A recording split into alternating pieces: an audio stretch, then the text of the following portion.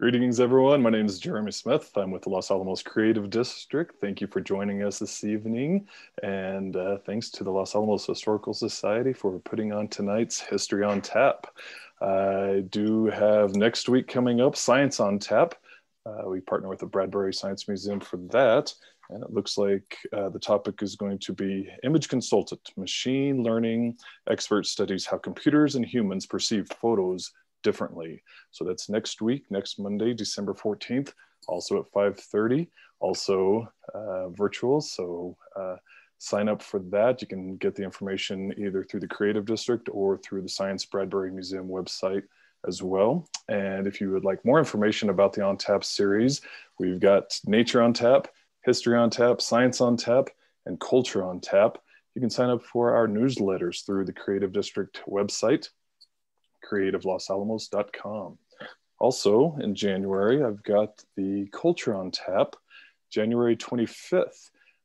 That topic has yet to be determined, but I just had a thought. If anybody knows of a good connection with the Hill Stompers, I'd love to highlight their 20th anniversary.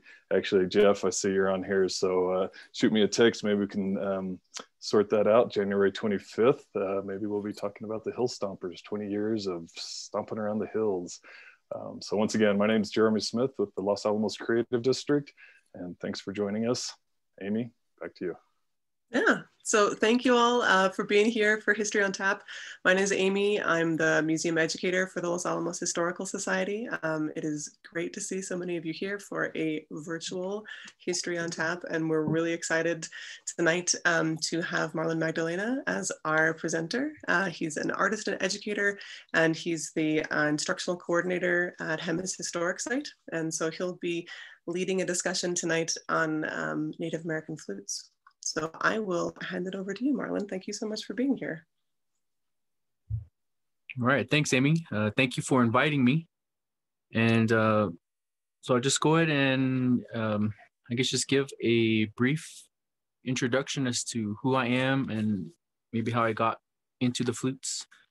Again, my name is Marlon Magdalena. I'm from the Pueblo of Jemez, and I am an educator at the Jemez Historic Site, which is in Jemez Springs. Some of you may have been there before. I've been there since 2005. Started off as a ranger. I am the instructional coordinator there now. And so my job is to educate the public about the Jemez Historic Site and about where I'm from, the Pueblo of Jemez, and just about us and Pueblo people in general, and a whole bunch of other topics. One of those topics happens to be Native American flutes. I got into flutes back in 2007, and I bought my first flute. And since then, I've just researched more. I started making my own flutes as well. So I'll show some flutes from my collection that I've made, and the other flutes, most of my flutes are from other makers. So I'll talk a little bit about them and their history and their construction, how they're made and how they're played, because they're not all the same type of flute. So I guess I'll do this kind of chronologically on how I learned them. The first type of flute that I remember hearing or purchasing is it's called a Native American flute, or a Native American style flute. Now, if you're into Native American flute music, if you've listened to, I know somebody mentioned Carlos Nakai, and there's other famous flute players that you may have heard as well, but the flutes that they're using are this type of flute, Native American flute or Native American style flute. But as I started learning more and more, that's sort of a misnomer. So if you have a chance, go to my website, marlonmagdalena.com, and I've put this information on there. And a lot of the information that I'll tell you today is on my website, at least a brief history. And so the Native American flute, like I said, is a misnomer because Native American is a very broad, generic term. And here in the United States, there's over 500, or there used to be more than 500 tribes, and now I think there's a little over 300 federally recognized tribes. And each one probably had their own type of flutes. And here in the Southwest, and that's the case here. There's not just one type of flute. So the flute that you hear, I've come to call it the two-chamber block flute, basically showing or just describing how it works. So that'll be the first flute that I'll show you. And I have some examples here. And those are the types of flutes that I have the most of. So I guess I'll just grab the first one here. Now, they can be very simple. This one here kind of has many different pieces of wood in this particular flute. You know, there's a darker wood here, which is mahogany. This wood here, I think, is a blood wood.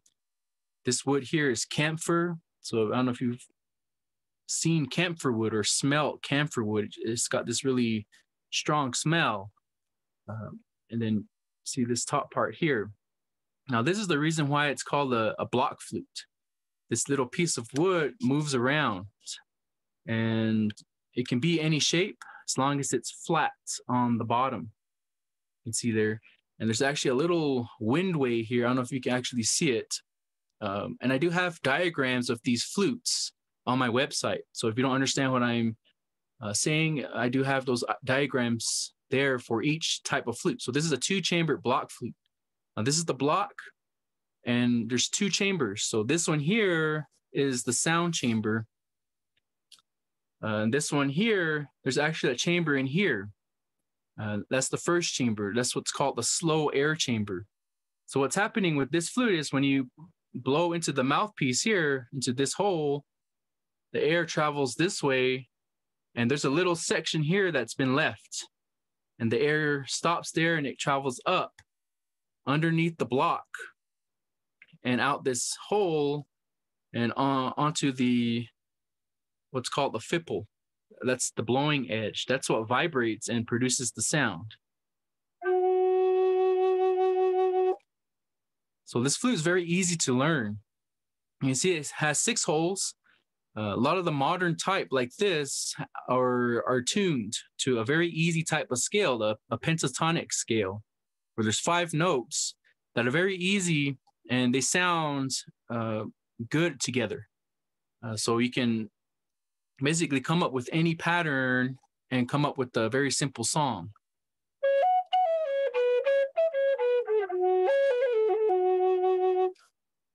So it's very easy for improvising. And since there's only 5 notes in that basic scale, it's very easy to memorize a song. Now the flutes before this, before they were modernized and standardized, they didn't follow any Western scale, any Western notation. As people in the past, we didn't have that before Europeans brought it. And so those flutes didn't have any specific scale. So they sound a lot different to modern ears. So what happened is people wanted to play with other instruments, or they wanted to be in tune to some sort of scale. So these are very good for playing with other instruments like a guitar or a piano. So that's why they're very popular with a lot of musicians and with just people that just want to meditate with this. It can be a solo instrument, and you don't have to be a performer or go out and perform for people, which I do. You can just play it inside your house or in the forest or wherever, just to make simple music. And it's very calming too. There are some flutes that are in this key, which is an F sharp minor. That pentatonic is the minor scale.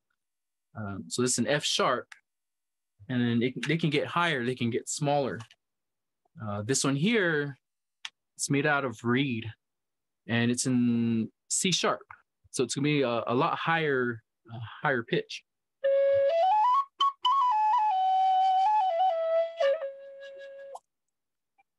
So actually, some of the very first types of flutes are made out of bamboo or reed, because that material is hollow.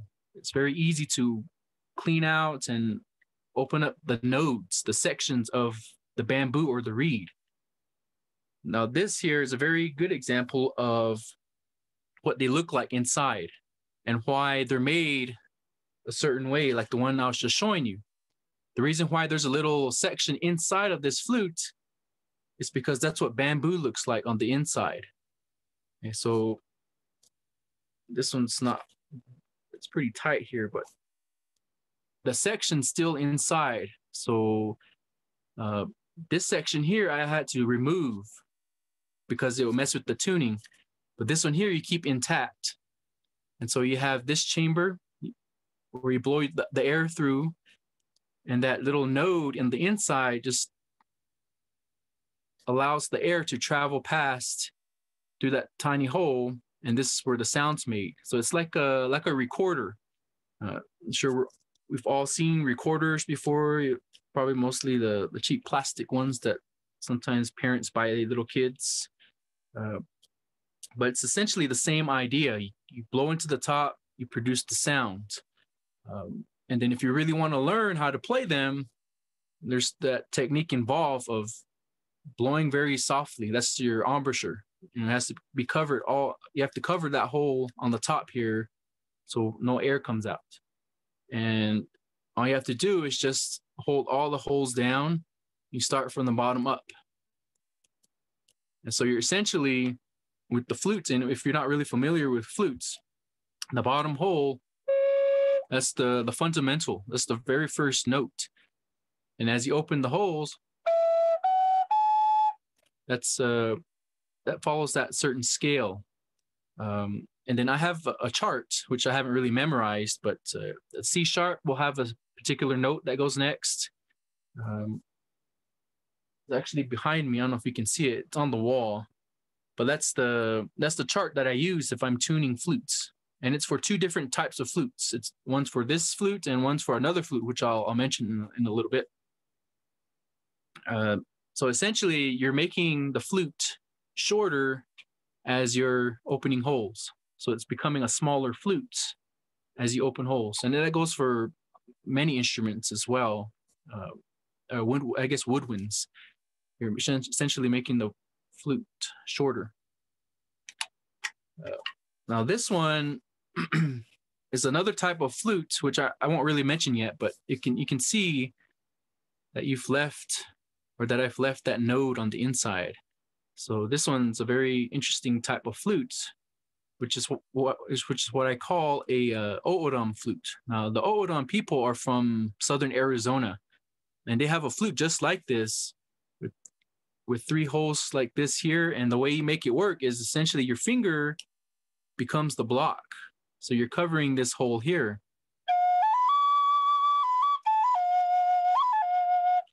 So this is kind of on the shorter end of this type of flute, but it's a very good example, and it's easy to travel around with since it's not as long as some of the originals, which I actually have one here. This one, I don't remember how long this is, a little over 2 feet, but it's essentially the same flute that I just played. It's got 3 holes and the sound hole here.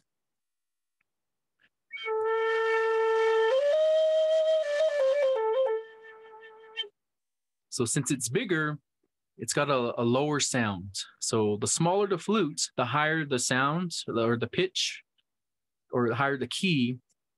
And then the longer the flutes, the bigger the flutes, the lower the key, the lower the sound's going to be. So I have some other block flutes here. I actually have some. Now, the one I showed you first was made just last year, 2019. Now, this flute here was probably made in the 70s or 80s. I'm not exactly sure when. It was made by a Lakota man. His name is Richard Fulbull, and you can probably find some information about him on the internet. But this is a flute that's not tuned to any scale, but it's pretty close to the pentatonic minor scale. And I think this is one of those flutes that they based off the modern scale from, just because this sounded pretty decent in terms of the scale to modern ears.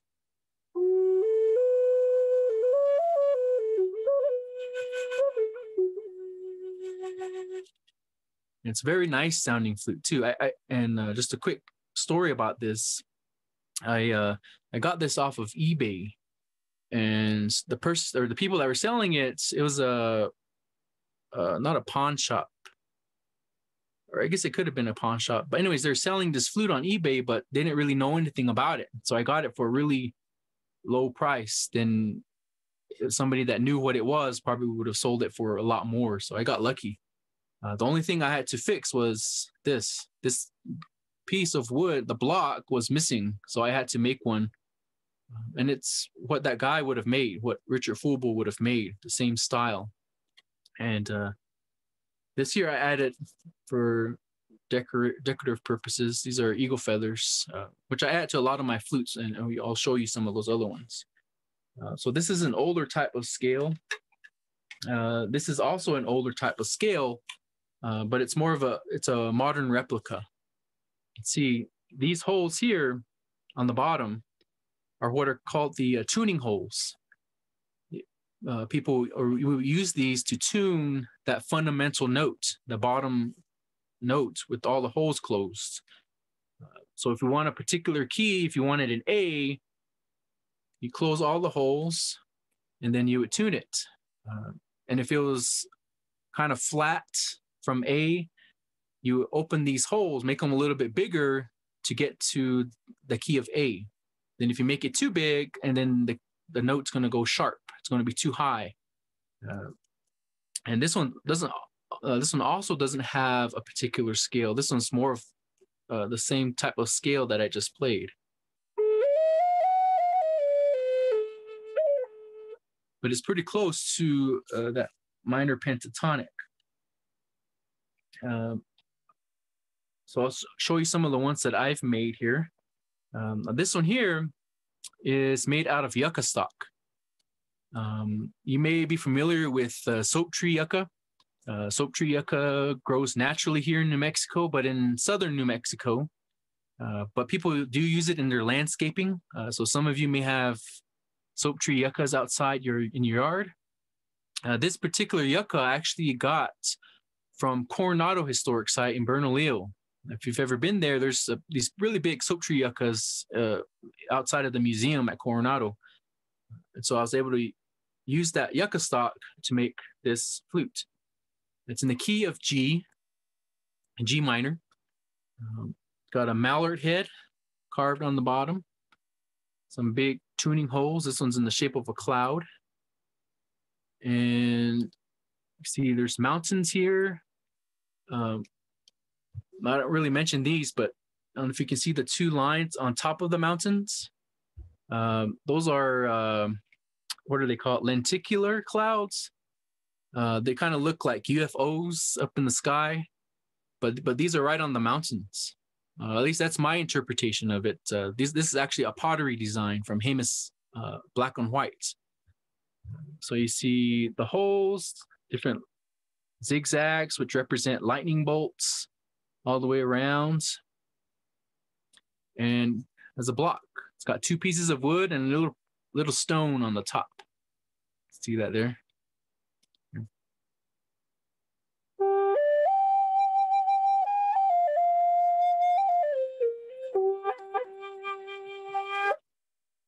Well, that's one of my flutes.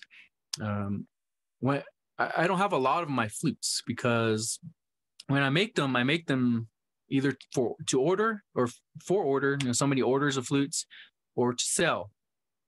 This one here I have for sale, but no one bought it, and so I decided to keep it for myself. And I've used it many times for my performances. And it's also a good one to show people basically what I can do, the type of artwork I can make into a flute. Now, this is another one that I made out of river cane. Now, this river cane came from, I want to say Arkansas or Kentucky, or somewhere around there. I think Kentucky. Grows naturally out there, American river cane. and I did all these designs with a blowtorch, create all the different swirls. And this block is made out of birch. And you can see on the top, I've inlaid turquoise and red clay. That's what's on the top. Now this one is one of my first flutes. I actually made this back in 2009. So I started making flutes in 2008. So this one, it kind of got big on me here on the top, just because the tuning was a little off, so I had to compensate. So sometimes if they can get too big, so that's why I kept them. I'm able to play them.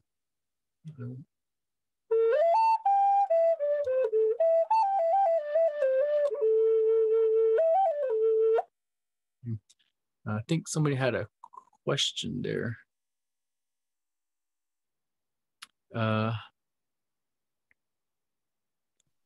Yeah, so the question is, do you know how big you can make the hole in the last flute that you made out of yucca?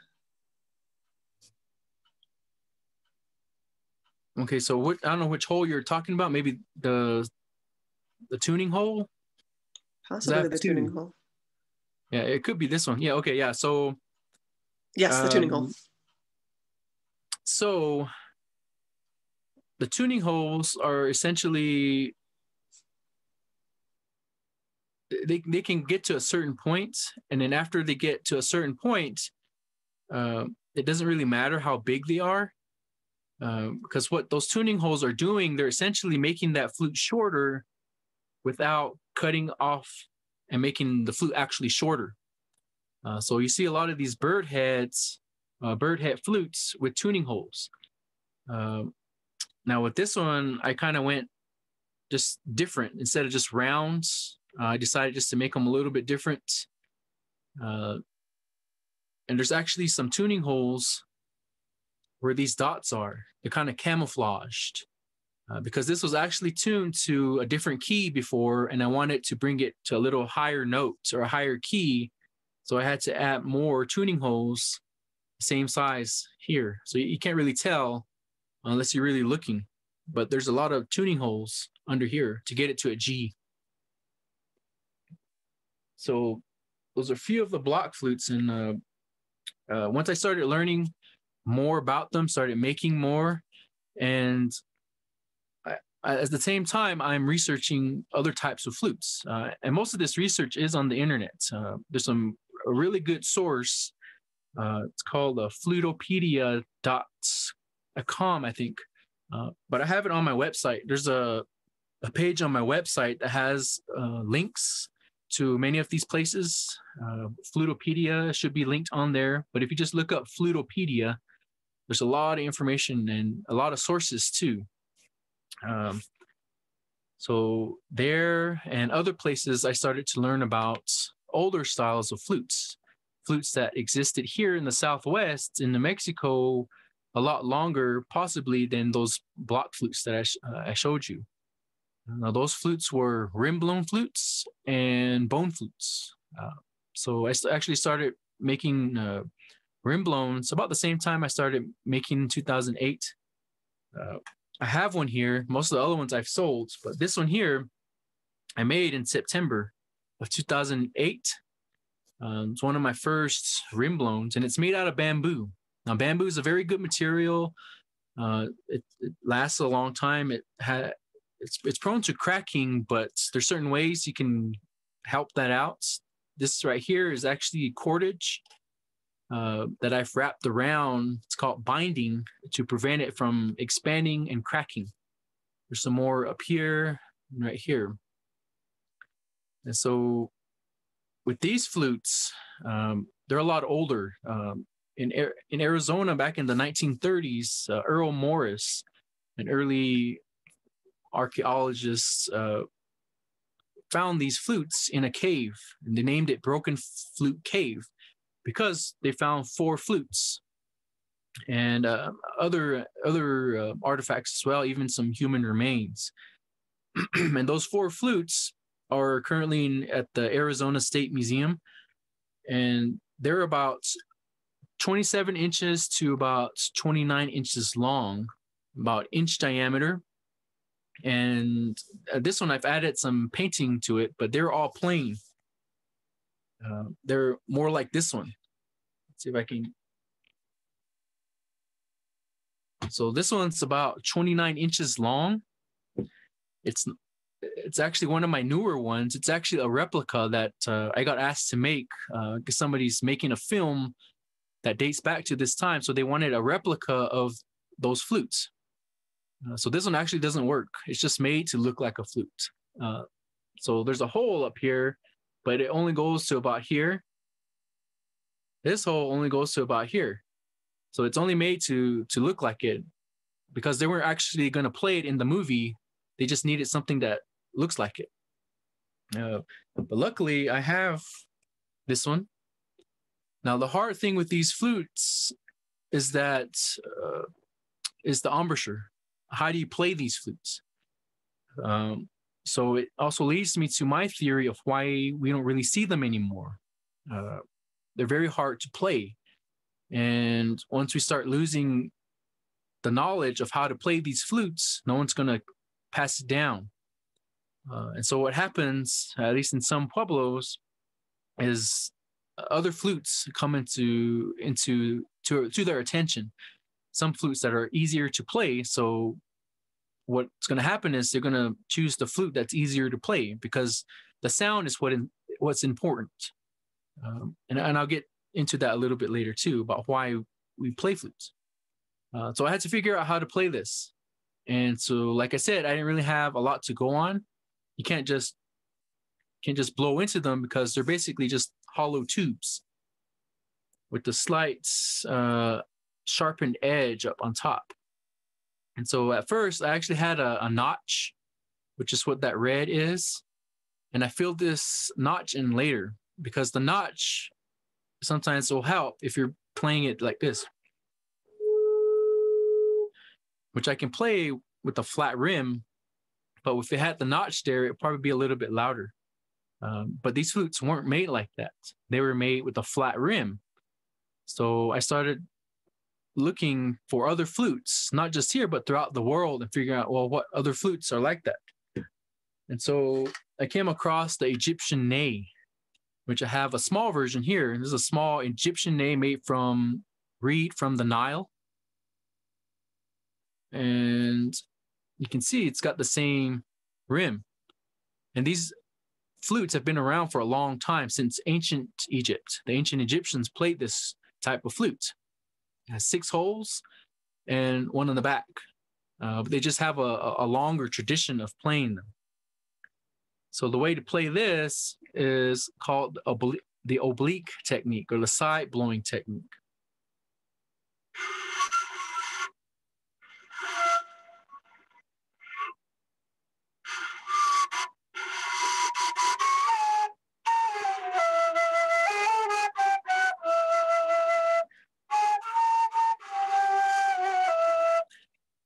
So it's a little bit harder to play this one because I haven't practiced much with this ney. It's just a really small diameter, but they do make them bigger. But even those, they're really long and kind of awkward to hold. Just because I didn't grow up learning this type of flute, and my arms aren't very flexible. But that's just the Egyptian ney. It helped me with the technique, so I was able to use that technique onto this rimblown flute. So I call them Pueblo-style because they've been in use for a long time. A lot of Pueblos used to use these up until the 19th century or the 20th century, the early 1900s. And so this is that same technique.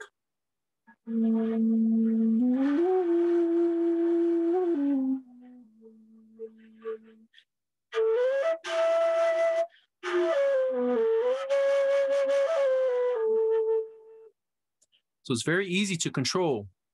You can start off with the the low sound. And then just by making your embouchure tighter, you can jump up to the next register.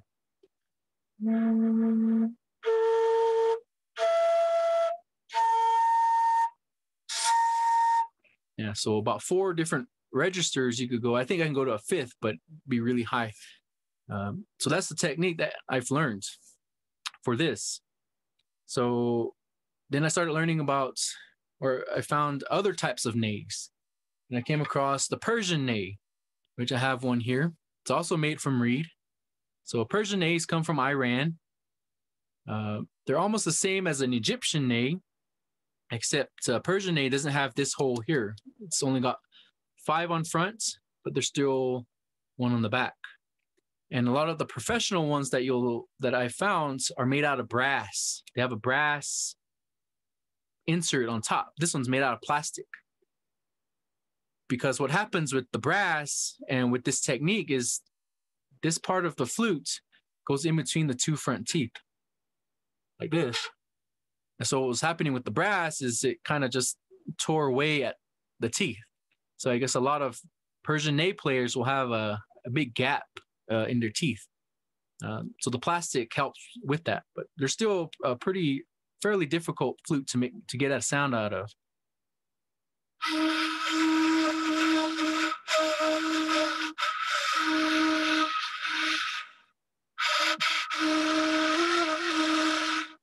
And it's a little bit more airier too. I just haven't had much practice with this. But that technique works really well with the rimblown, this one here. So it's another technique that I like using too.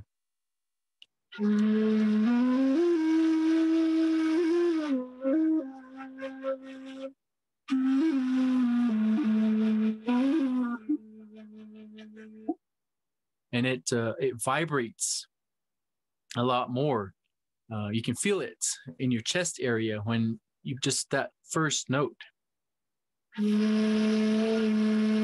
That's why I like using that technique for just kind of meditative purposes. And I think that's the way that these flutes would have been used. There's been some flute paintings made by Pueblo people back in the 60s and 70s that show people or those flute players kind of holding it vertically. And those flutes are most likely rimblowns, just like this. So they're playing with that technique. So those are rimblowns. I do have 2 more here.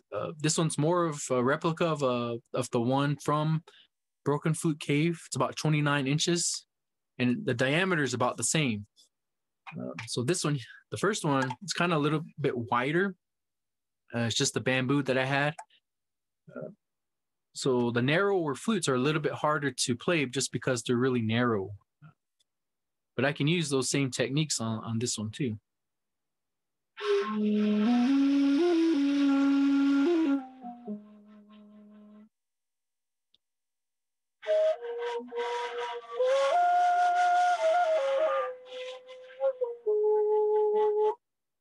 And this one's also made out of bamboo, but a slightly different type of bamboo than that first one. I think this one I got from a tiki torch that I found at Walmart. So I don't even know where this bamboo came from, but it worked out nice. This one I actually got from Dollar Tree. I think it's meant to be a stake for tomato plants, put in the ground to keep them steady. But it made a really nice flute. This is another rim-blown flute. It's only 13 inches long, and it's a replica of a one found in Utah, in southern Utah, in Grand Gulch. And it's also a rim-blown, but it's only got 4 holes.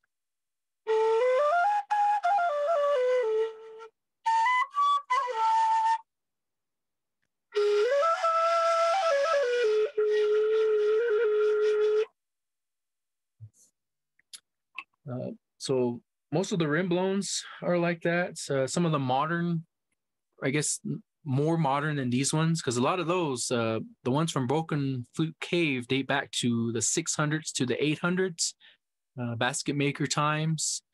And this one from Grand Gulch, I believe, was dated to around the 1100s. Now some of the more modern ones date back to the early 1900s. There's a Jemez flute that was, bought from somebody during those times, an early ethnographer. They bought a lot of things. They bought one that just looked just like this one here. That Jemez flute was made out of reed, and it had 3 nodes just like this and 4 holes just like this. It was also a rimblown, so it would have been played with the other ones as well. That comment says, I've got a flute, maybe bamboo, with what looks like tuning holes at the bottom. I bought it at Red Rocks 20 plus years ago. The name on it is Paul Thompson. Oh yeah, Paul Thompson. Yeah, I have a flute of his too. I think he still lives in Albuquerque, but he's another flute maker. He's been making flutes for a long time. I don't know if it's bamboo. I guess I'll have to see it. But you can tell what bamboo looks like. Or maybe you can't. So Joanne's holding it up to the camera now, if you can see it, Marlon, if you want to switch to gallery view. Yeah, that looks like bamboo, or it could be reed. But yeah, it definitely looks like bamboo. So bamboo, there's about, this question here, bamboo, there's about, I think 40 different species of bamboo in Mexico alone, and probably more throughout Mesoamerica. And they probably would have brought it up through trade. And it probably wouldn't survive very long. So I only use bamboo because it's easy to make flutes out of. And if I mess up, I didn't spend a whole lot of time making a flute that ended up breaking. So bamboo is very cost effective. If you can find the bamboo, you can find sources of it on the internet. But most of these flutes are made out of local material. Now, there's some that have been found in Chaco Canyon that the people that found them say they're made out of cottonwood. The Broken Flute Caves, they say it was made out of box elder. But looking at all those types of wood, to me, I don't think they were made out of those wood. And I don't know how they tested the wood those flutes were made out of. But the closest thing and the easiest wood that I've worked with is elderberry. And I'm still on the lookout for elderberry. And I know from, I think, what website? The Peak website, I think, kind of has a function where you can go to find out where certain trees are. And apparently there's elderberry that grows kind of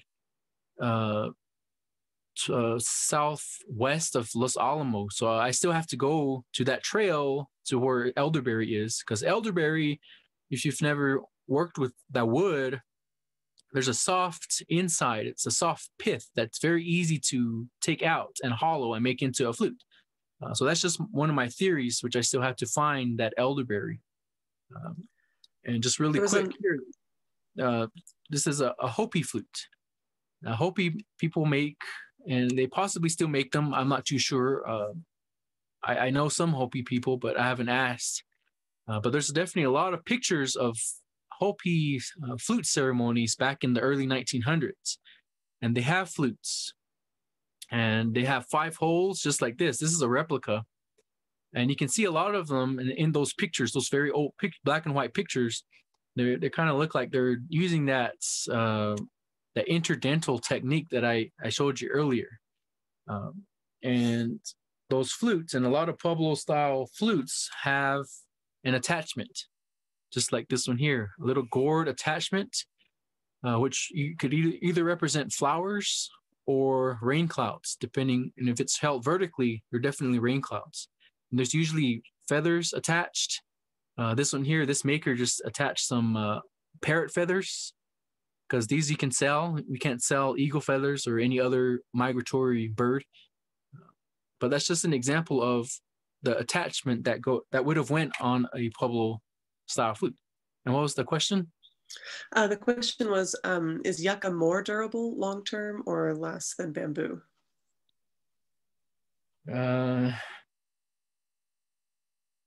I'd say maybe longer. Bamboo, if it's not in the right place, if it's left out in a hot place for a very long period of time, it'll crack if there's no binding on it. But even with binding, it'll crack. But if it does, it's very easy to fill in and fix. And there's a other type of instrument. Somebody just mentioned shakuhachis, which I have a shakuhachi here, which I guess I could. It's just right here. Shakuhachis are flutes from Japan, and they also have a long history, but they're played a different way. You can see there's a notch that's a little bit different from the rimblowns, but this is also a rimblown. It just has a different type and style of notch. But this one here had a crack. And then the maker or the owner tried to fix it with this binding right here. But then to reinforce it, I've added these bindings here to keep it from expanding and cracking. But bamboo does crack. And if it's thick, the cracks don't really affect how it plays. It's just how bamboo works. But even wood, if you're playing it out at night, at this time of the year, the warm breath is going to cause the really cold flute to expand too fast, and then it's going to crack. And so then you'll either have to stop or then you have to see if you can fix it. But usually cracks are fixable. Nowadays, especially with super glue, shakuhachis, since they're bamboo, there's a certain way you have to fix those, which I won't really get into. So somebody had just asked how I hollow them out. So bamboo, of course, is already hollow. And if I need to take out a node, a little section, I use a really long drill bit. You can definitely use an arrow, but there's really long drill bits that you can get at hardware store, or Home Depot or Lowe's. Now, the block flutes, or if I'm going to make a rimblown, like this replica here, it's actually 2 pieces of wood. So if it's a branch, I split the branch in half and I gouge out the center of each half with a gouge chisel. And a gouge chisel is a semicircle basically. So you gouge out the inside and then you glue those 2 pieces together. So a lot of flutes, you'll actually be able to see the glue line of where it was glued together. But sometimes some of the other makers have more tools or different types of tools. Like this flute here doesn't have a glue line because it's made out of one solid piece of wood. So they're actually capable of drilling with the long drill bit all the way through to hollow out this piece of wood. I'm not yet capable of that. So I just don't have the space. But it depends on the person too. I like using my hands and hand tools and making my flutes. Other people will just like using the tools if they have them. They still sound nice. It doesn't really matter how they're made. A lot of the older types of flutes are probably made the same way, using knives, carving knives. Just takes a lot longer. And the glue that I use is just wood glue, type bond wood glue. Some of the flutes from the 1800s, 1900s were actually glued together with pine pitch. And you can see just black lines just because of the pine pitch that they just used to put together. That's what they used. Which I guess will lead into my next flutes, and probably the last flute I'll talk about is the bone flutes. And I have several here made from different materials. This one here is made out of a turkey tibiotarsus, which is the drumstick. See that there? And on the inside is pine pitch glue. That's the black stuff there. And this one actually cracked. So I had to fill in the crack with more pine pitch glue, and I put bindings on it with some very strong cordage to prevent further expansion and cracking. I have some eagle bone flutes made out of eagle bone. This is one of my recent ones. This is from a golden eagle. It's from a mature golden eagle, but it's not a very large mature eagle. This is probably the male, because I believe females are a little bit bigger than the males. This one I made from a mature bald eagle. It's probably the female, or it probably just ate a lot more than the male, or this one. So you can see the different in size. They're both mature eagles, but this one's just a lot bigger, a little bit more white than this one. So I guess it kind of goes. It depends on their diet, perhaps, on how big they get.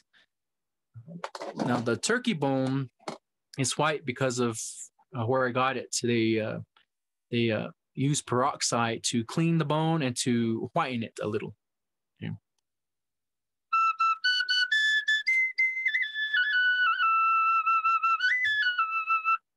That's the sound that they produce. This is the eagle bone.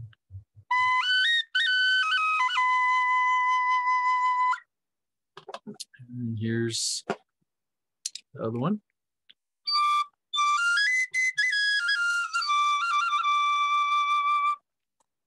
So the smaller the flute is, the higher the pitch is going to be, and the bigger the flute is the higher the pitch is going to be. Same goes for the eagle bone. This one here is a slightly smaller one. It's actually the other side of this bone. They're from the same eagle. It's just that one's a little bit shorter than the other. So it produces a higher sound. And they're all made the same way by putting some sort of material on the inside. Now, pitch glue is kind of a hard thing to make if you've never really made it. It's also hard to work with because you have to heat it up.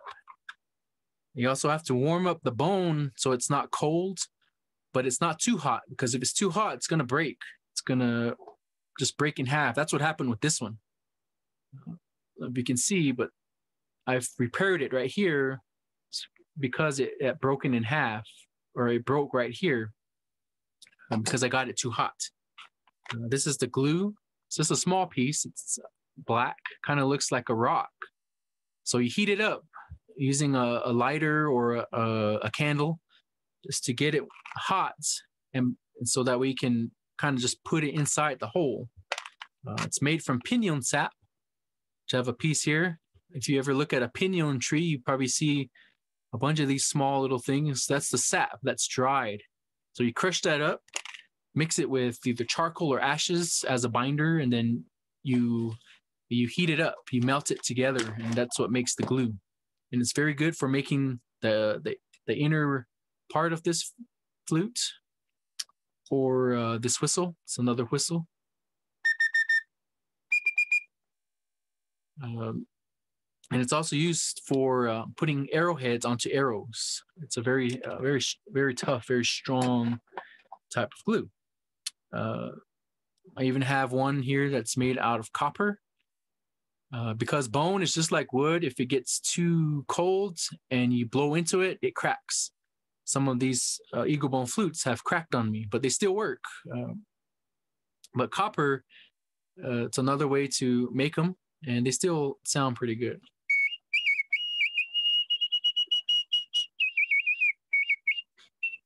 They're very good for making bird sounds too. I also have bird whistles. Just like this one here. It's made out of an eagle bone.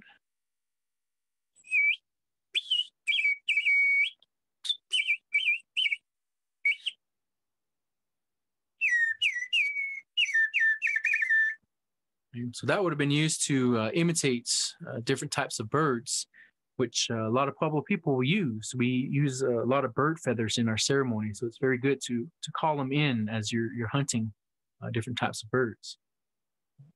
So I think that's most of the flutes and whistles that I wanted to talk to you about. So I guess I can just, if you have more questions, or if I missed any questions, I guess I can get to those questions too. I don't think that we've missed any, but anybody, if you have questions, please, somebody says you're exciting our cat. I was kind of wondering that with the bird whistles. But yeah, if you haven't used the chat and you've got a question, there should be a button probably at the bottom or the top of your screen. So please put that in if you've got questions for Marlon. Thank you so much for sharing these. Yeah, I wasn't sure. I know the length of time. I could talk hours on these flutes, but I just wanted to get through the main flutes that I have with me. I have more that I can show, but I don't want to take up too much time. No, I think we're good on time. While people are thinking of questions, do you want to pick maybe one or a story that you wanted to share that you haven't yet? Just to give people somebody asks, do you give lessons? Yeah, I always, when somebody buys one of my flutes, I always offer that. I mean, nowadays we can't really do one-on-one in person, but I've always offered, if they want to learn how to play, I'm willing to show them how to play. And I do have some videos on my YouTube channel, which you can get on my website, of how to play the rimblown flutes. I still have to make one though for using that interdental technique, which I should do one of these days. But I do show how to play those flutes, and I haven't made one for learning how to play a block flute, because there's just so many other videos about how to play a block flutes, a bunch of tutorials to play those types of flutes. So definitely people can go to those. And I know other makers, other flute players offer lessons as well. I'm not sure how much they would charge. Flute making and performing is kind of a side job. It's more of a hobby, because I do have a regular job, but I do incorporate this into my work. So I could do it as an outreach project as well, if it's for a class, or if it's for a multiple people. I can definitely do that as outreach, as a part of my job, so I don't have to charge those people for my lessons. So that's another way that I can do this more freely. Even this type of presentation, or even a performance, I can incorporate that as an educational outreach through my job. So it definitely helps a lot of organizations that aren't able to pay for me or for those types of services. Right, that's fantastic. Somebody asked that you had mentioned why Pueblo people play flutes. If you wanted to say something. Okay. So with and this goes for any instruments.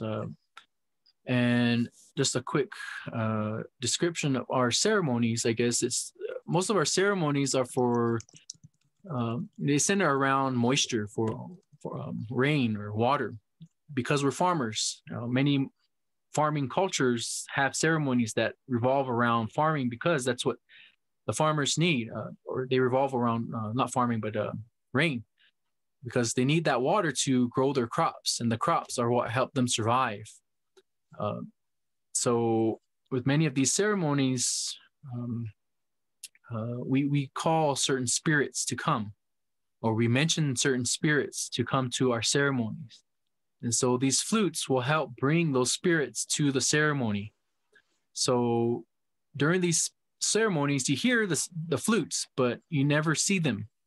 And so for me, that's the case, because I've never seen a flute being actually used during a ceremony, because it's not for me. The sound is what they want to make. So that's why it's not very important, I guess, the type of flute that they use, as long as it makes the sound.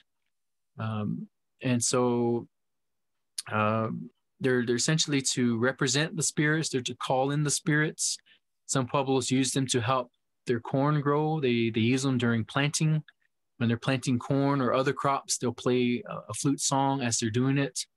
And I'm sure it was more widespread in the past, than it is now, just because not everybody is into the flutes. You get modern culture, popular music. So I think that does have an effect. Of course, we're all into certain things, and not everybody's into the flutes. And I know there's not a whole lot of flute players here in Jemez that I know of.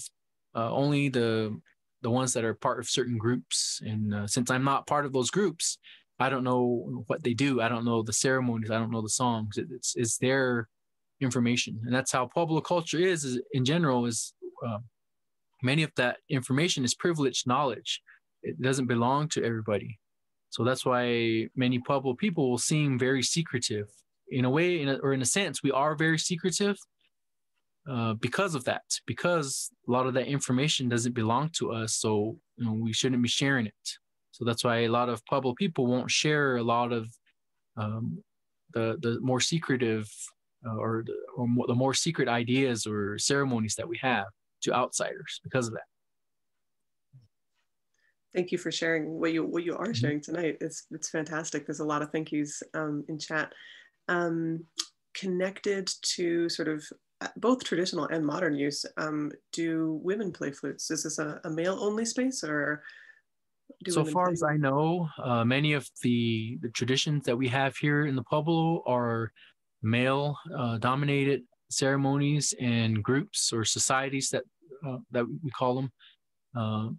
Many societies here are like medicine societies or hunting societies. They sometimes involve the women as well. But so far as to say the women can play the flute during those ceremonies, I don't know, because I'm not part of those ceremonies. And if I were, I probably wouldn't be able to tell you because, like I said, I don't know if they do. But it's just something I haven't asked yet. I'm still doing a lot of research. The flutes that I have seen were part of a group that only males are a part of. So as far as I know, women don't really play flutes, but definitely now with these types of flutes that I've showed you, they can. There's really no taboo about girls or women playing flutes. I don't think I know of anybody yet that plays them. I know a few males that play the flute here in the Pueblo, but no females yet. So. Okay, that's interesting. Someone's asking about Kokopelli, and if you could say something about Kokopelli, who's usually shown with a flute. Yeah, that's how would I say about that? I have mixed feelings about Kokopelli. It's a very, I know a lot of people like him, or the idea that has been popularized about him, or them. I'd say them because there's not just one Kokopelli story. There's not just one Kokopelli. The one people are most familiar with has been sort of a touristy type of design made for the tourists. But there isn't just one story about Kokopelli, and even some debate on where that word comes from. But most people say that it is a Hopi word. And there are certain spirits or Hopi kachinas that are a Kokopelli sort of a type of spirits, but they don't have a flute. They have different stories. Here in Jemez, we don't really have a story about Kokopelli. But the most common one is that and the most commonly seen or portrayed flute player design that you may come across here in the Southwest, and there's a lot of them. He's depicted, or it is depicted with a large phallus, large penis, which would lead people to believe that it's a sort of a fertility spirit. It represents fertility. And so there's a story that I know of that I've heard that Kokopelli was kind of a traveled from many different places. And I think this is a Hopi story. I'm not too sure, but Kokopelli was traveling and he comes across this village and he tells the people, he came across this village and he knew that the men of the village were going out to a battle. They're going out to fight some other group. And so right at this time, Kokopelli arrives and tells the men, I'll protect your women while you guys go out and fight your battle. And so I guess he ends up, as the men are gone, impregnating many of the women that are there. And so it's sort of, a lot of people don't really like to talk about sex and fertility and that type of thing, but it's a common thing. We're humans. We everybody talks about it, but nowadays it's become more taboo. You don't really talk about it. But if you look at a lot of these petroglyphs of flute players, you'll see that a lot of them have phalluses, and not just the flute players, but other just human petroglyphs will have their penises on there. I mean, it's what the guys have. That's how you know it's a guy, it's a man. And so that's at least one part of that story. The other part is that Kokopelli is based off of basically the traveler again, coming from Mexico, bringing in all this stuff in his bag that's on his back. And what he's holding is not a flute. Sometimes it's a cane that he's using to walk on the trails coming up, bringing all this stuff. Another one is that Kokopelli, or at least the flute player design, is that he's hunchbacked. He's got a hunchback.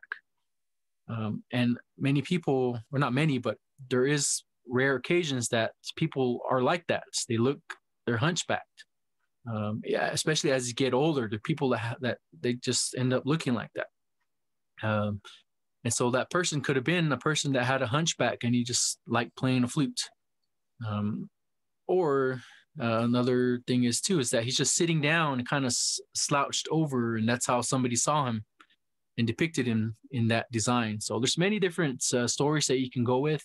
People just tend to choose the most popular one, or the one that they like. And it definitely is a very interesting design, a very popular design. It's a very pretty design.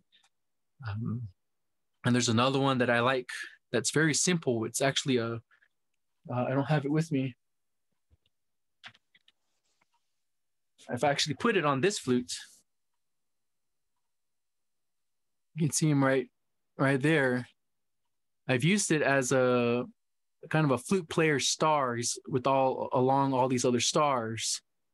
And he's basically, it looks like he's sitting down while he's holding that flute up in the air. So I guess it would be like that. Or and sometimes they're laying like this. They're on their backs. They're playing their flutes, sitting down on something. So there's many different things. And I guess that could be a Kokopelli. Sometimes they don't have those lines coming up the back of their head, which could be hair, could be feathers, could be all sorts of things. So it's about as much as I know about Kokopelli. I know there's probably really more that you can find. Yeah. Yeah. There was one other question that I saw, and if anybody else has questions, please put them in chat, about your flutes and if you oil your flutes. It depends. Sometimes I won't. If they're reed and you can find reed in big groves that grow back every year, you don't really need to, because a lot of the flutes of the past never were treated with anything. They just used them, and then if it broke, then you go find another one, you make another one. But putting oil, I've used oil, Danish oil, teak oil works really well.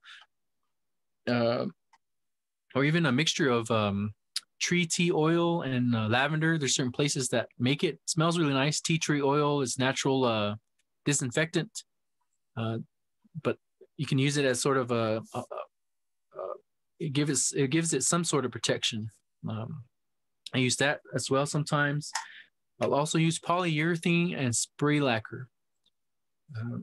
Now it's better to work with those finishes in the summertime. They dry better, they dry faster than it is in the wintertime, because it has to be a certain temperature to use lacquer or polyurethane. This one has polyurethane on it. So it's basically just a small layer of plastic, it's not harmful once it's fully cured. And then I think this one here has spray lacquer on it. I like using spray lacquer because it dries fast and it doesn't take too much time to just spray on the flute. And it comes out really nice. And it comes out really smooth.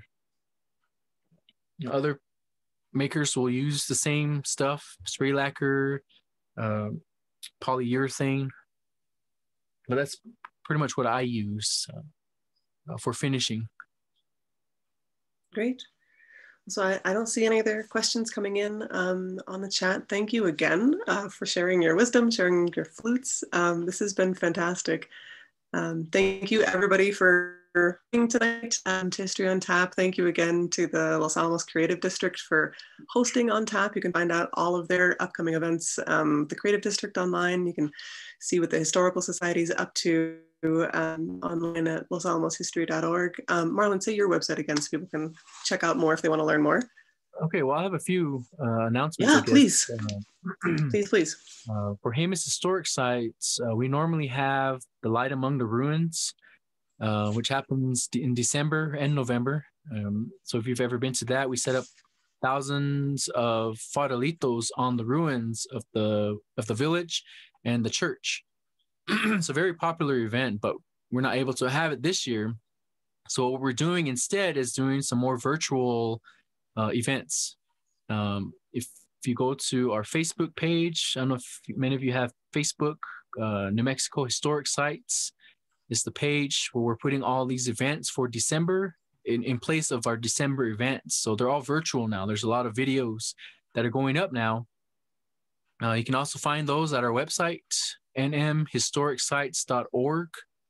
And you'll be able to find that there. That's the, I forgot, I think traditions. I don't remember. Seasonal Traditions of New Mexico. There you go. That's what it's called. Seasonal Traditions of New Mexico. And so for Jemez Historic Site, we're going to have an event on December 19th. And it's going to include a short concert from me. So I'm going to pre-record a few songs that I've played on my flute. And after I perform, a group that we usually have for our performances or for our events at Jemez Historic Site, the seasonal dance group from Jemez Pueblo, they're going to do a buffalo dance at the end. And this is all going to come out on December 19th. So if you're all on Facebook that day, it'll be on Facebook and it'll also be on our website. Even if you miss it that day, it'll be up there for forever, I guess. So if you're interested in that, that's what I'm currently working on, is the dancers, and I still have to perform my concert, so I haven't done that yet. But if you want more information about the flutes, marlonmagdalena.com, just my name, and you can find more information about the flutes that I've talked about, so a few that I didn't really get to, but it's all there. I can't really sell anything, but I can say that I do take orders. You can find information about that on the website or on my website. Yeah, I think that's it. And thank you everybody for listening to us or listening to me. And I hope you were able to learn something. And I hope you join us for our future events at Jemez Historic Sites. Fantastic. Yeah, thank you all so much for coming. And thank you so much, Marlon, for sharing tonight. Oh, yeah. Oh, really quick. Yeah. I have performances from this summer on my website, or on my website and New Mexico Historic Sites website. So if you missed those, the virtual summer camp, I did 8 videos of myself performing 8 different songs. So if you want to check that out, it's on the website now. nmhistoricscites.org on Jemez Historic Site. Virtual summer. And they're fantastic. Yeah. That virtual summer camp is fantastic. It's definitely worth checking out. So if you guys enjoyed tonight's, go and check those out. And the event on the 19th sounds great. We're looking forward to that too. Okay. Thank you all so much for coming. Have a great evening. All right. Thank you. Bye, everyone.